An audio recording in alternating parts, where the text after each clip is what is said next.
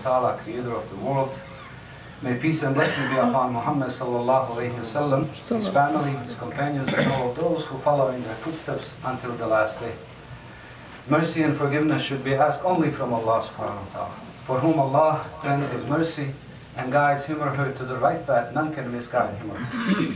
And for whom Allah subhanahu wa ta'ala does not grant His forgiveness and leaves him or her astray, none can guide him or her or advocate the right path for him or her. Dear brothers, inshallah, my intention today is to remind myself and then all of you on our beautiful deen, on the blessing that Allah subhanahu wa ta'ala has bestowed upon us by making us of those who witness that there is no other God except Allah subhanahu wa ta'ala, and that the Prophet sallallahu alayhi wasallam is His messenger and His servant. Among that, in that itself, it's a blessing to us. And we should be thankful to Allah subhanahu wa ta'ala for doing so. Because they are the people in this dunya that they are not electing to do so. My intention today is to remind us on some of the aspects of our deen. Allah subhanahu wa ta'ala says in the Quran, "Inna nahnu nazzalna dhikra wa inna lahu lahafizun." So we don't have to worry about Islam as a religion. Allah subhanahu wa ta'ala is guaranteeing that Allah, through the malaika, will protect it. And until the end of the day, and end of the world, inshallah, Islam, Allah's word, Quran, will be preserved, will not be changed. But the question is how I and you, in our lives, will use this time that Allah subhanahu wa ta'ala has blessed us with.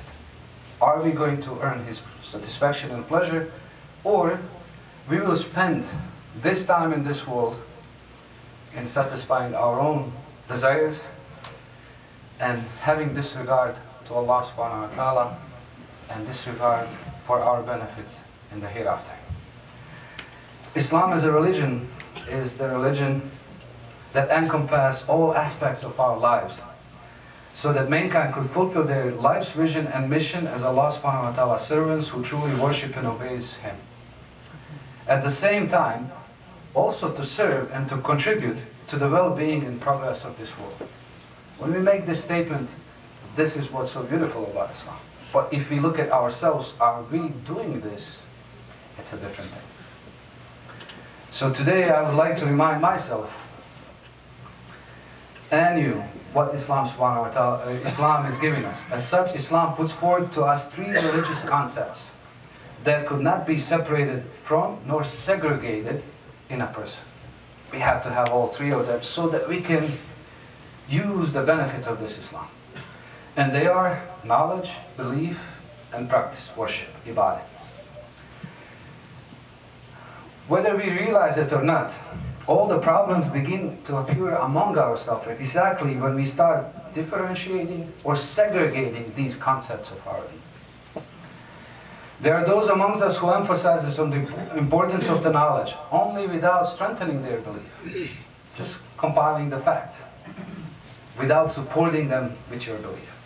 Such knowledge could easily sway a person toward wrongdoing in the wrong path. There are also those who give all the attention and importance to matters related to the belief system without being guided by knowledge or even attempting to search for knowledge that would be beneficial to him or her.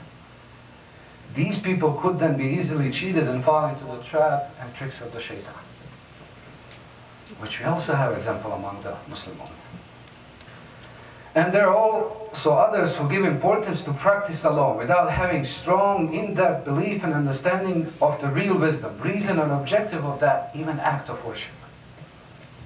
So there are those who were just in the worship and they perform, alhamdulillah, may Allah reward them for that, but without proper understanding of the worship by itself. In the Bosnian part I mentioned the saying of Ali ibn Abi Talib radiallahu anhu, who said, "La khayrin fi ibadatin, la ilma fiha." There is no value in the ibadah or the worship without knowledge about it, without the purpose of that work, what that worship or what that ibadah should accomplish within you. Then he continues and says, "La khayra fi ilmin, la fahma fihi." There is no value in the knowledge if there is no understanding of that knowledge. And then he finished, "La khayra fi Qur'anin, la tadabbara fihi." And there is no value even in the Quran if we do not ponder upon it, if we do not contemplate it, or if we do not have the understanding what Allah subhanahu wa ta'ala wants. And the proper understanding is just not only to learn it, but also to practice it and implement it. Successful believer is one as exemplified by the companions of the Prophet sallallahu alaihi wasallam. One who bases his belief with the true knowledge. It's not do what everybody else do. We have a saying of our Prophet sallallahu alaihi wasallam when he said, a true believer is not the one when everybody else does good, he does good. When everybody else does bad, he does bad. True believer is the one when everybody else is doing good, he is doing good too.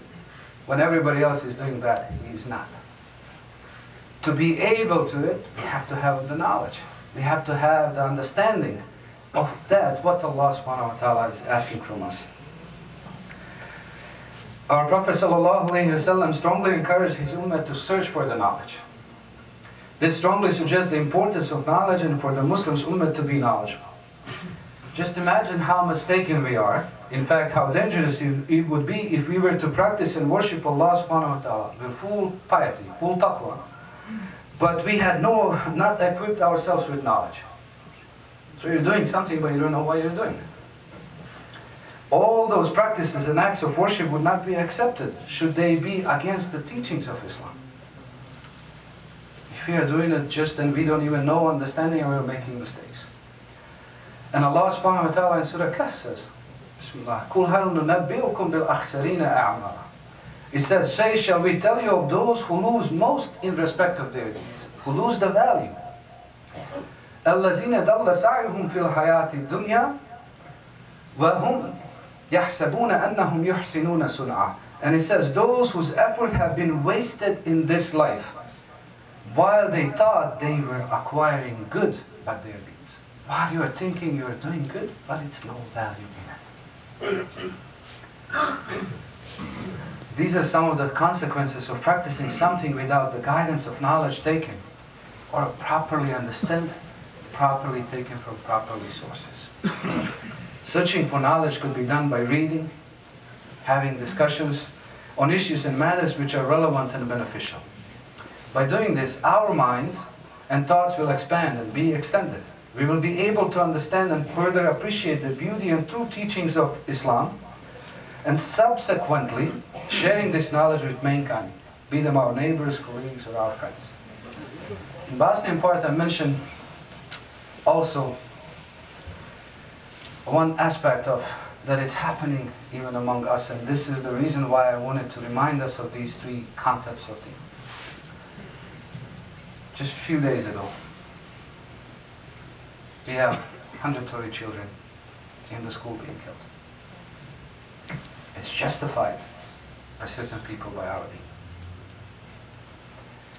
Whether we like it or not, we are becoming the fourth of the mankind. As I said, whether we like it or not, the cheapest life in this world is a Muslim life. The most of the times that the life of Muslims are taken, subhanallah, they are coming to be taken from Muslims. Is this the understanding that we should have about our deen? Is this the message that Allah subhanahu wa ta'ala and our Prophet sallallahu alaihi wasallam exemplified to us? And in doing so, we have the issue where Islam have to be defended from extremism, radicalism, however we say it. But I mentioned aspect of pendulum. It is says that we are ummatun wasatan. We are ummah of the, if you can say, middle way, path. Ummah of what's acceptable from every aspect. So if you take this extreme aspect of the deen as a pendulum, that's one side. But subhanAllah, we don't talk about the other side too. It's a complete liberalism in Islam, where there is nothing accepted or practiced in your life except that you call yourself a Muslim. That is extreme too. And from one extreme, we received another extreme. But subhanAllah, ummatun wasatan, neither one is accepted. We cannot present our deen without proper understanding of our deen. We have the more of those on these ends of the pendulums who are explaining what the deen is. But neither one is a proper understanding of the deen. Neither one is a proper presentation of the deen. For that, even I and you will have responsibility in the eyes of Allah subhanahu wa ta'ala. as I said, we don't have to worry about the deen, because Allah will protect it. We have to worry about ourselves. So many things that are wrong being done in the name of deen, on both sides of this pendulum. It's not just one side, we have the other side. Where so many things that Allah subhanahu wa ta'ala is not accepting, they are accepted. So we should equip ourselves with knowledge. Then we will be able to plant the seeds of Iman in our hearts. Iman equipped with knowledge is one that is not easily swayed nor shaken. It will be one that is strong and solid. It will also teach us to be humble in front of Allah subhanahu wa ta'ala and see all mankind as our brothers whom we should be cared for and guided to the path of Allah subhanahu wa ta'ala. How we should tackle this issue. We are being also on a side and hoping that Allah subhanahu wa ta'ala will take care of everything. And having, as I said, this raja, hope in Allah's mercy, that Allah will forgive me and you. But what about the other feeling that has to accompany that? Is khawf. It's a fear of Allah subhanahu wa ta'ala. My feeling of hope in Allah's mercy should be supported also with the fear of Allah subhanahu wa ta'ala, dissatisfaction. So how we should do it? First and foremost, before we embark on our search for knowledge, we should be sure from whom and where we get our knowledge. This is our issue nowadays. In this advanced technology, we can get the knowledge from anywhere. So if we are seeking for the knowledge, to please Allah, we should look from where we are searching that knowledge. Imam Malik is very mindful of this manner, and he said, knowledge is religion. Therefore, look from who you get your religion from. So it's not something that should be taken lightly. It's not something that we should just go and read what we like to hear, what makes me be good. We should look from the correct sources. It is important for us to be sure from where we are receiving our knowledge about our deen.